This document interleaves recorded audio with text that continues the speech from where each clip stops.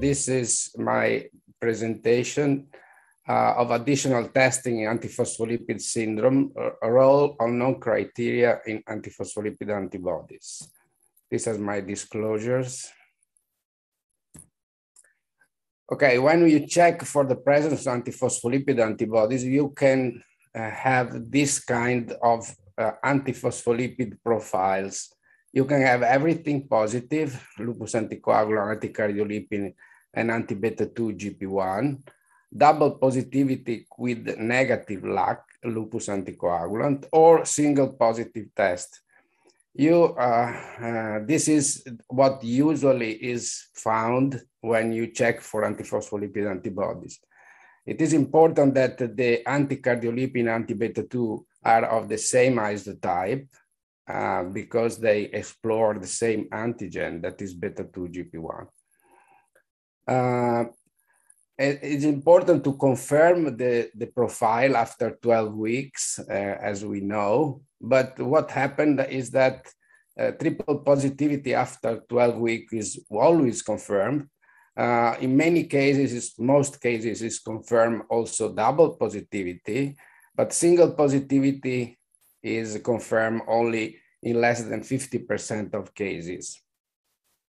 Another important consideration to be done here is that you have the rate of thrombosis here, I mean, this slide of normal subject that is less than around 0.5 per 100 patient here. Then you have the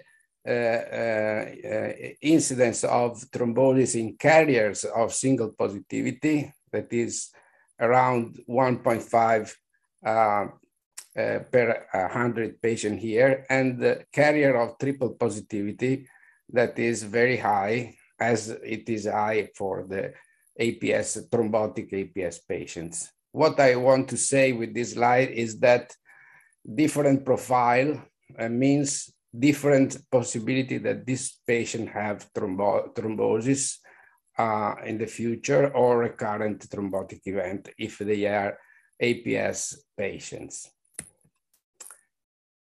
So if we have a full profile like here, triple positivity, positive all the three tests, but you have also positivity in anti-PSPT, that is the new test that I would like to introduce in the diagnosis of antiphospholipid syndrome. You have a tetra-positive patient with everything positive. The diagnostic value here is very high. Do we need to add anti-PSPT in triple positive patient? Well, we can add this test if we are not sure that lupus anticoagulant is positive, because in my view, anti-PSPT is the real antibody that promotes the lupus anticoagulant activity, and I'll show you why. We have studied several patients with tetra-positive patients, 14 in this paper. And what we did in this tetra-positive patient, we took the plasma of this patient and we passed the plasma through a beta-2 GP1 column. And so we eluted the anti-beta-2 GP1 antibodies and all the anti-PSPT antibodies were in the flow-through of the affinity column for beta-2 GP1. But if you take the eluate from the beta-2 GP1 affinity column, in other words, if you get from this column the anti-beta-2 GP1 antibodies and you check for the DRVVT ratio, there is no or mild, very weak prolongation of the coagulation time. And this means that the anti-beta-2 GP1 in this system has a very low anticoagulant activity, while the flow-through of the column, where the anti-PSPT are present, have a very high activity, lupus anticoagulant activity. We further go on doing what? taking the flow through where the lupus anticoagulant is present, putting this flow through into a prothrombin column and diluting the anti-PSPT antibodies. So we got affinity purified anti-PSPT antibodies. And we checked these antibodies in a thrombin generation assay.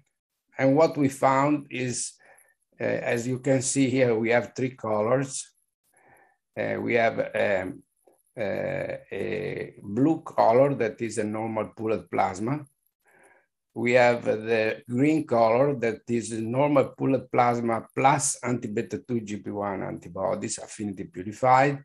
And the red line is normal pooled plasma plus anti-PSPT immunopurified antibodies.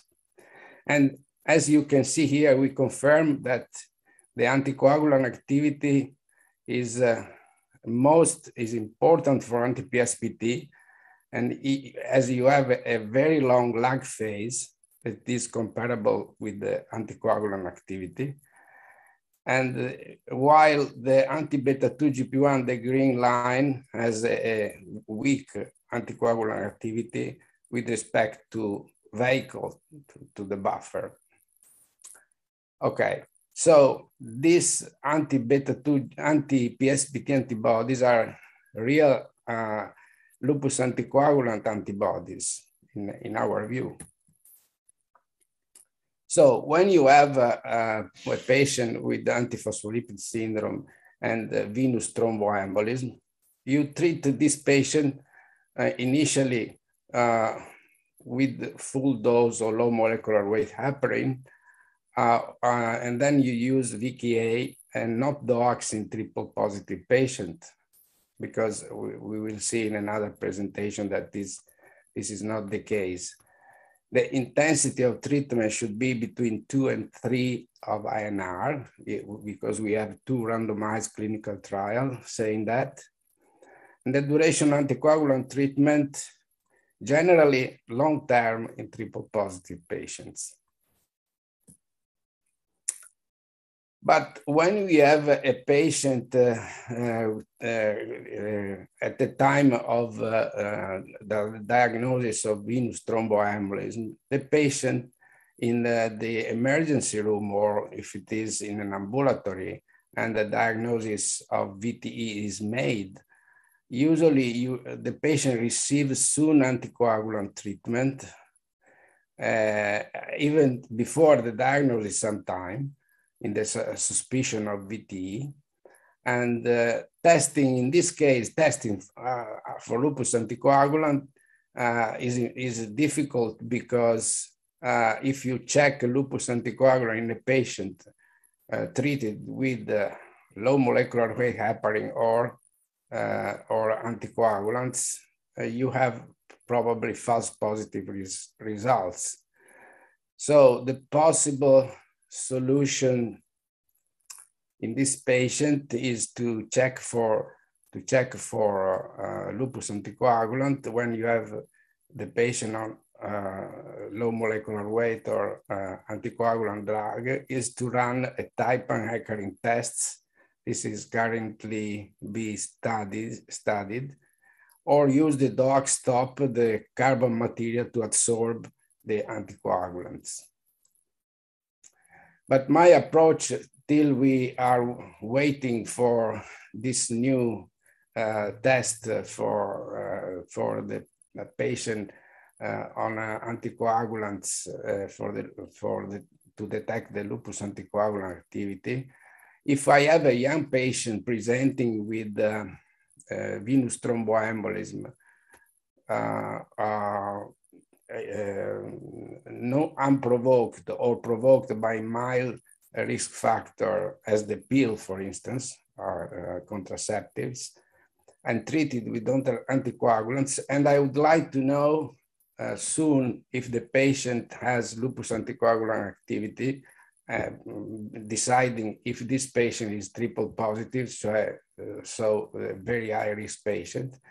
I check this patient first for anticardiolipin, anti-beta-2 GP1 antibodies, because these tests are not influenced by the presence of anticoagulants.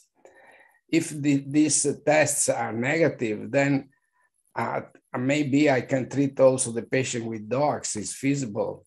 If this anti-beta-2 anti-cardiolipin is positive, the patient might be triple positive. So I would like to test this patient for anti-PSPT antibodies, and if positive, treat the patient with warfarin.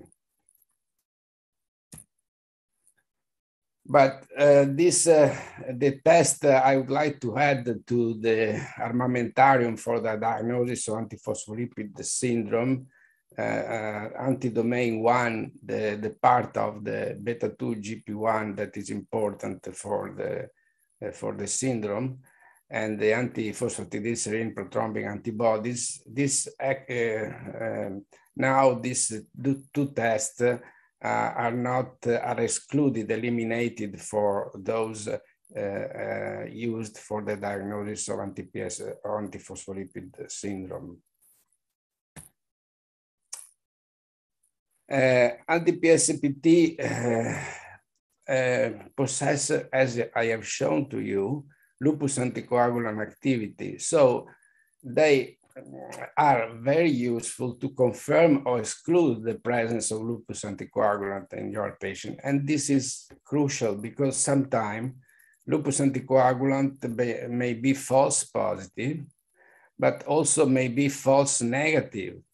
And you know that may be false positive when the test is reported as weak or borderline. This often happens. If there is the presence of anticoagulant in testing plasma, as I've shown to you before, and if it is the presence of antibodies to specific anticoagulation factors, for instance, antifactor 8 or antifactor 5, and we know that the isolated lupus anticoagulant is confirmed after 12 weeks in less than 50% of cases. Also may be false negative. Why? Because there is a reagent with the concentration of phospholipids high and is not sensitive to the lupus anticoagulant, or because there is the presence of lupus cofactor, a factor that is that prolong the coagulation times in testing for lupus anticoagulant only in the mixing test. So if you have a patient like a young woman with transient ischemic attacks and moderate level of anticardiolipin, anti-beta-2 GP1 antibodies, but negative for lupus anticoagulant, I would really now like to know if my patient is anti-domain 1 positive, if this anti-beta-2 GP1 are anti-domain 1. And as you can see in the left figure, only part of these patients double positive are anti-domain 1 positive. And I would like also to confirm if my lupus anticoagulant is really negative. And this is the case in this study we did, because all the anti-PSPT in double positive patients were negative. So these are important tools to decide which kind of patient you have in front of you. And also, if you have isolated lupus anticoagulant, the same story, you have to check if this is a real or is a false positive lupus anticoagulant, because this is very important for the treatment of these patients. So in 25 patients with true isolated lupus anticoagulant, all of them were positive for anti-PSPT antibodies. So we have confirmed that that lupus anticoagulant was real. So to conclude my part with this talk, I would like to show you this slide that in which I have gathered my thinking on how to use these new tests in the diagnosis of antiphospholipid antibodies. Indeed, if you have a patient positive for all the 4 tests, the tetra-positive patients, maybe anti-PSPT, no, maybe you don't have to check for any other test because you have everything positive, the patient is there, and so forth. If you have a triple positive patient and you have some doubt on a lupus anticoagulant that may be borderline or false positive, you can use the anti-PSPT and confirm if your patient is a tetra-positive patient, if LA is weak or uncertain or borderline. In the case of double positive patients, as I have shown to you before, I would like to know if my patient, if the anti-beta-2 GP1 are anti-domain 1, because my strategies in treatment, this patient may change. For instance, I can change from antiplatelet to anticoagulants in a patient with transient ischemic attack. And I also want to know if the lupus anticoagulant is real negative doing anti-PSPT antibodies. As far as single positivity is concerned, also here I would like to check for anti-PSPT just to know what is the lupus anticoagulant I am looking at.